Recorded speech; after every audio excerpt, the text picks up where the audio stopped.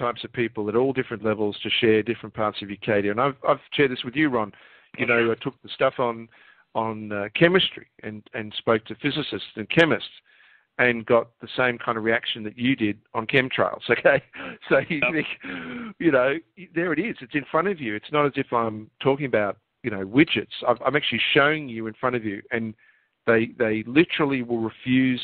They want to pluck their eyes out rather than see what's in front of them.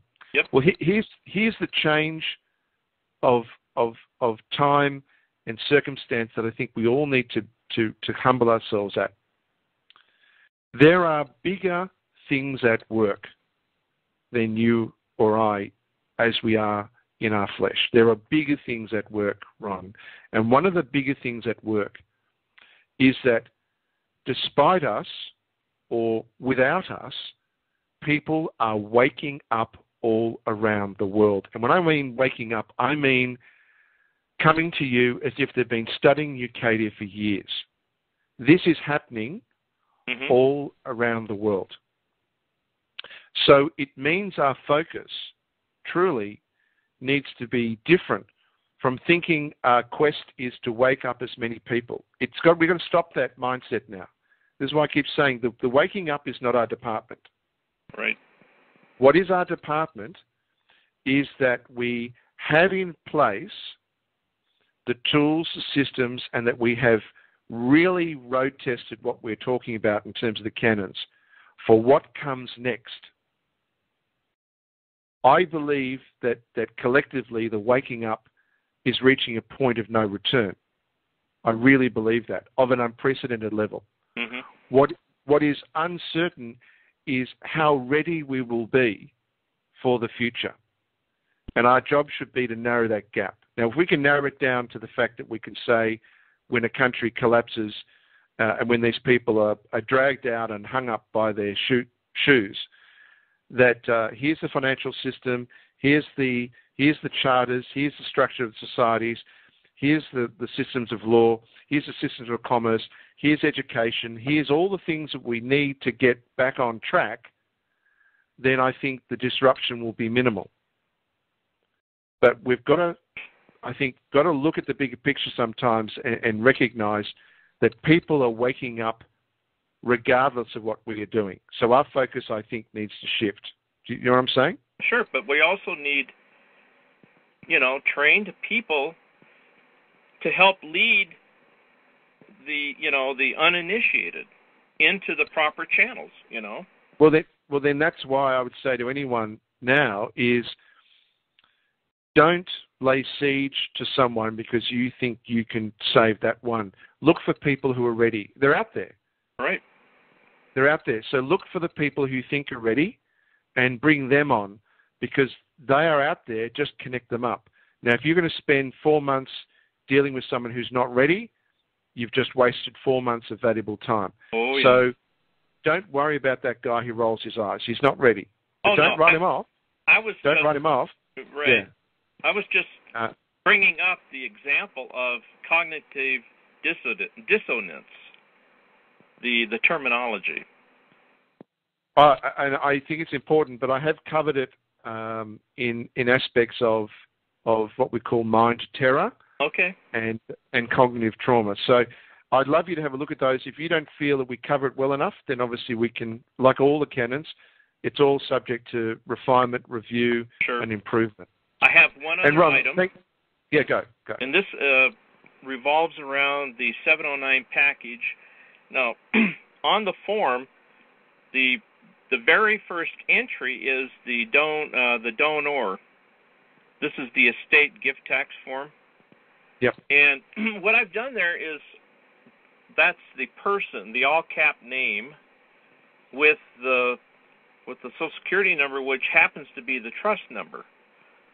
Then on page 2, there's the donee, which is the man, the beneficiary. Now, the way I figure it, and I hope people will understand this, is that your wages, your dividends were paid to the person, the Sista KV Trust, with that number. You, being the beneficiary, benefited from that transaction. It's like a pass-through account or a pass-through trust. So that's why it appears that I've used the same name twice, but I didn't. The first one's the person. The second one is the people, the man, the woman.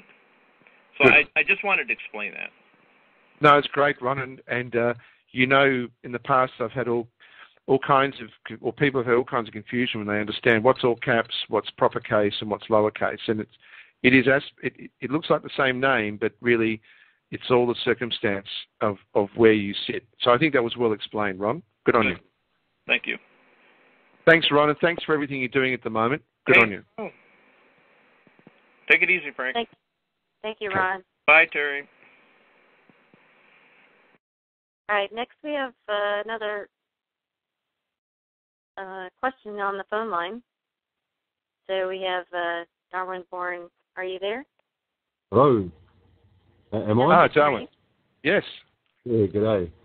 I don't know if I'll put my questions in the right text over there. Can you read? I put 5 questions in already. Did you read them? Let me have a look. I couldn't tell who you were, Darwin, over there. So you're welcome to go ahead and put your question on the phone line here. Oh, right. Yep. Well, I'll go to the first one. What happens if we have a community of youths that have been incarcerated and they're not really able to, they're not physically capable, emotionally capable to be able to come up to competency? How is it possible to have those people represented by an individual or by? Yes. Well, the answer is that by understanding the role that is the role of executor in court, we now understand the legal connection between a very old term, a Latin term in the Roman law system called amicus curiae, or friend of the court. And it is a role that has not been, it is never adequately described in public. And the reason I believe it's not adequately described is that it is a back door that recognizes that if one is identified as either an executor, a guardian, or a trustee that has an interest with the man or woman that is being plonked there because of the charges against the person, then they can come into the court and speak to the court. So a person that can present themselves as a guardian or an executor or a trustee. Now, in our case, prior to the plea, prior to the plea, which then appoints the judge as the executor, in the first instance, the prosecutor, the prosecutus, is presenting themselves as the executor. And they're doing that by identity theft, identity fraud, and they tell us in plain sight, pro se, on my behalf, cutus skin. So prosecutus literally means on behalf of my own skin, on behalf of me. So they are the ones that are coming in first and presenting themselves as the presumed executor. They're not actually appointed, it's a presumption. So when we are sent a summons, we can notify the court, and we have documents to this effect, that we have appointed either ourselves or another party or another group as our executor. And this gives us the opportunity to bring someone on our behalf, competent, into the court without them having to be a member of the bar. So you follow what I've just said? Yep. Now, does the same principle apply to people who've been incarcerated under mental health laws or rules or whatever they call it? They still go to the court, like it's a division of the court. When you go to mental health, when these kids go to the mental health thing, it's part of the court, like it's part of the court system, the mental health committee or whatever, they're going to have to appeal before the board. So is it the same process with that body as well? No, because... Right. Sorry, keep going. Yep. Well, if they're not acting as an executor, like I understand that they can act as duty of care or forced duty of care due to your incompetence or whatever, and they're taking that line. But is it what's the position that who do we? Yeah. Well, the problem. Okay, the problem with mental health, and typically this is done at a magistrate's court rather than what we call a higher court, because at a magistrate's court,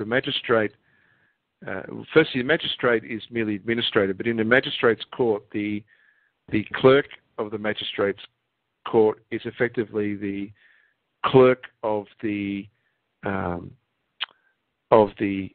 hospital district or the hospital region under the Local Government Act that treats all of us as mental patients. So the clerk of the court effectively and a magistrate is using the guardian powers, which are the most powerful powers from the 19th century, to treat us as mental patients, which is why magistrates can issue summary judgments and effectively imprison people that they say have a mental problem. The problem, once you've actually been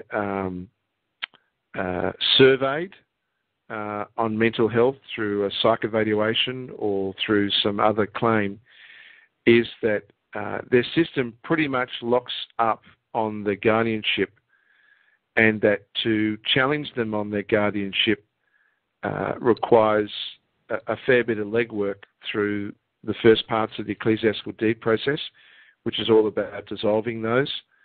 And I don't yet have a clear enough process for people that straight up are dealing with that kind of issue, whether it be children that they're claiming from mental health or adults from mental health. But it is an issue. I got raised this the other day. It is an issue, and one of the reasons we've done the cognitive law is that they are using increasingly psychology and mental health as the new Inquisition. So I can't give you on the phone today a step forward process, but I will say to you that it is a very important priority for UCADIA to provide some answers to this for you, even though I can only direct you at the moment to the ecclesiastical deed process. Okay? In other words, it's all because I've got the hospital bit in the water of the state, so it's all the register stuff, all the original things. The most important thing when you're dealing with mental health, but severing all the original sister KVs, if you like, the birth certificates. Absolutely, that is the source of their power. Absolutely, yes. So, okay. So that once you sever that, then it's up, I guess then the onus just becomes they're making an argument. As you've already informed them that you take. Well, okay, so and if it's possible to ask a third of the 5 questions that I asked now instead of going back into the queue, or do you want me to go back into the queue? Well, look, depends how short answer. You have every right to ask me. You've got questions, so you have every right to ask me, but far away. Well, the question's pretty quick, but I don't know how long the answer will take. Fair enough. Yeah, that's all right. More information, the more helpful.